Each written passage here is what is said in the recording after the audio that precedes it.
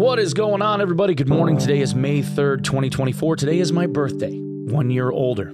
I don't look a day under 65, right? We have an update from SDF, and in summary, multiclassing is dead. Well, the days are numbered. Anyway, they're phasing it out, and they're going to create something else, I guess. As a reminder, and hey, maybe even in celebration, as soon as this video is live, I will be live over at twitch.tv/Onepeg, so come by and say hi if you feel like it. Early access, hotfix number 45, 9:45 a.m. Eastern Standard Time is when the timer begins. 2 hours service will return. 40 minutes remaining to be able to finish matches, so we should end up seeing the game come back somewhere around noon Eastern Standard Time, I would say. Changes. Fix an issue where players could not loot after defeating Ghost King. Fix an issue where the High Roller Warlord's rewards were not appropriate. Warlord in HR was giving like normal Warlord level loot, so they ended up finally fixing that. Dark Reflection attribute bonus ratio changed from 100% to 50%. So one of the big issues with Dark Reflection was it was doing a ton of damage. These Thorns builds and stuff were being touted on YouTube, and there was some hilarious moments where guys were smacking them and just ended up taking like a ridiculous amount of damage from guys that had been stacking spell damage along with a bunch of resourcefulness, and it was pretty good. Warlock Blow of Corruption attribute bonus ratio changed from 100% to 50%. Again, Blow of Corruption was, for all intents and purposes, pretty overpowered. Guys were hitting for an absurd amount of damage, especially if they were using a two-hander. You saw a lot of barbarians deciding to multi-class for this, using their shouts and whatnot to slow people, and then end up getting like easy cleaved headshots for an awful lot of damage. Explosive bottle damage changed from 3 to 1 and no longer scales. This change I also kind of agree with. The amount of damage that was capable of being output for people that were a casting focus, cleric, warlock, wizard, versus people that weren't, or like maybe even a rogue that was scaling magic damage on their gear for better poison ticks, that kind of stuff ended up kind of making it a little bit too strong. And the amount of zone control was replaced by a desire to, I guess, damage the shit out of people by using the bottles. There were even YouTube videos where warlocks were throwing bottles like this as a pyromancer build that seemed like it was a little bit too strong. The area accessible by double jumping in the ice cavern has been limited, which is, again, I think a good change. There were some really funky places that people were able to get to an ice cave by double jumping. The High Roller name tag appears again. If you haven't been playing or been playing primarily on normal, if you ended up doing High Roller, the nameplates above everybody's head that kind of gave you an idea where your teammates were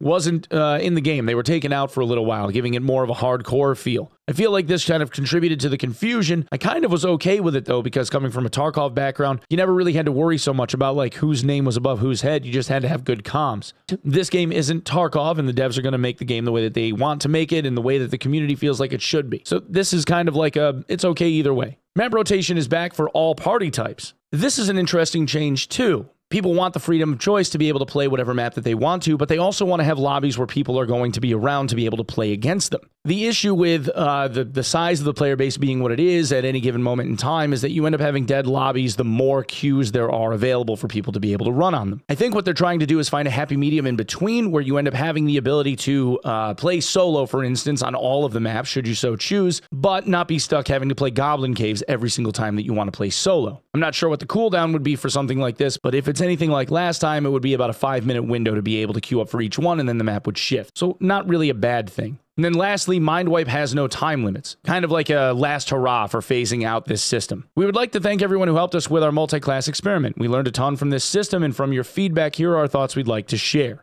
We had limited development resources to work on large systems this season since we were already falling behind schedule and content delivery. We saw good engagement with grind-based systems like the Adventure Leaderboard and Quest system in the previous season. We thought that having to do that grind again, even with the changes, would not be engaging enough, so wanted to try and give it another long-term goal players could work toward that could be implemented with less investment from the design team who were focused on content for the next major push. We knew that character building is a core motivation for many users, and we thought that the multi-class system would be a powerful incentive for those players to flex their creative muscles.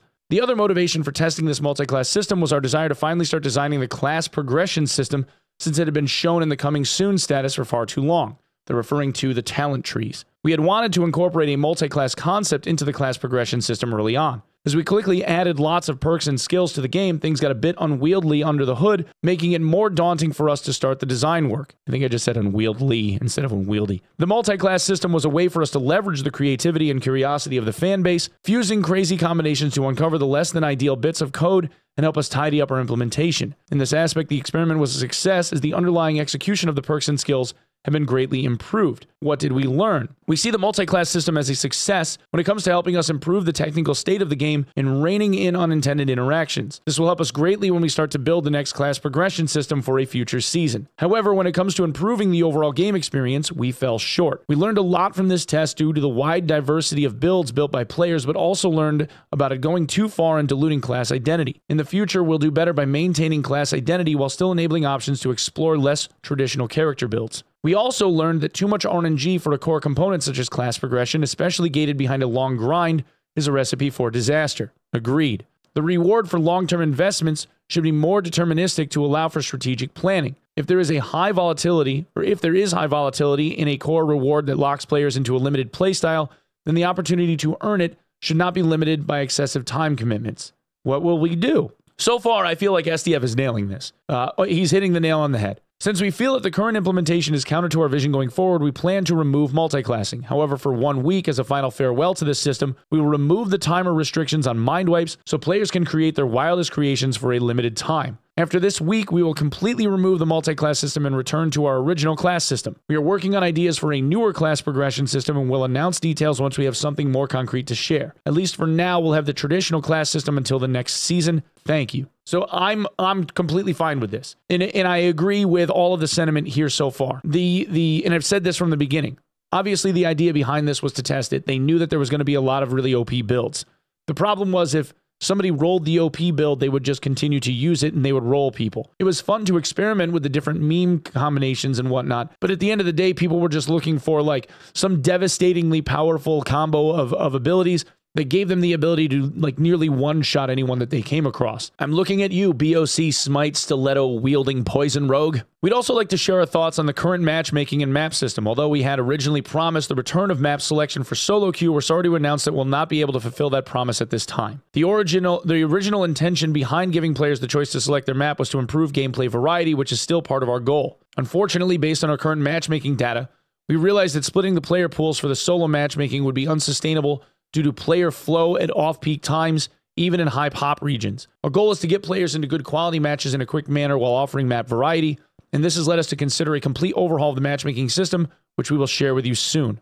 That is both interesting and kind of terrifying to me. I'm not going to lie, because I'm not sure what a complete overhaul means. This was also the reason why we implemented several rat play mechanics to test the viability of solo players in a party lobby in consideration for combining player pools. Although the tests are ongoing based on current feedback, we believe that improving support of multiple queue types rather than combining pools is the more realistic option, even though this presents a difficult design challenge for us. While we work on renewing the matchmaking to better support multiple queues, we still want to offer players more map diversity in the interim. Although we are aware of issues with the previous map rotation system, we believe this system is the best available solution to offer map variety within the limitations of the current population and matchmaking system. To ease issues of non-agency, we will implement map rotations with an extremely short rotation timer, there you go, to make it easier to wait it out if a map you dislike is active. We are aware of the side effects of the short timers, but believe the pros outweigh the cons until the fully renewed matchmaking system is launched. Thank you.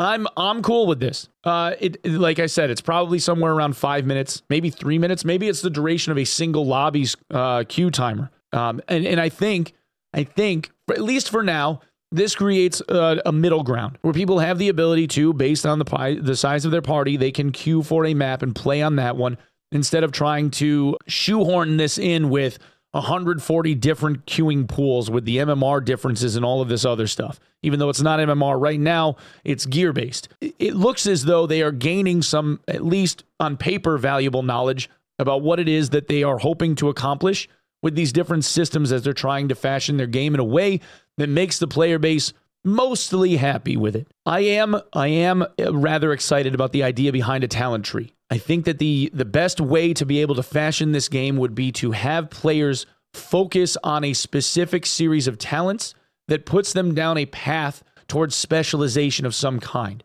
If you're going to be an axe-wielding barbarian, have a series of talents that are going to send them down that line. That specialization also opens up the ability for multi-class stuff. In Dungeons and Dragons, which is what Dark and Darker is roughly based on, the idea was always if you were going to multi-class, you would end up with like the weakest stuff for that multi-classed class first. You didn't have access to the entire library of stuff because the highest level spells, abilities, whatever, you had to be a higher level in that class to be able to use them. In this case, in Dark and Darker, you're just given the entire library and be given the strongest abilities, talents, whatever, to be used right off of the rip. Instead of forcing people to go down some form of a progression tree like what there should really be, people were just able to use everything. And that obviously created all of this OP stuff. So I think what it really comes down to is having the developers work on what the different core foci are going to be for each one of these individual classes, flesh out some good talent trees, and then if people want to multi-class, they have to start from one and work their way forward. Otherwise, to be completely honest, I don't see how the subclassing of this system is ever going to work. Not in a way that's meaningful, anyway. Anyway, guys, that's what I have for this one. Thanks so much for coming and checking it out. Please come by the stream if you would be so kind. Otherwise, you can sub the channel here if you end up enjoying the content. In the meantime, I guess I'll say thank you for lending me your ear holes. Notice I didn't say eyeballs this time. And I will see you guys in the next one, okay? Thanks. Peace.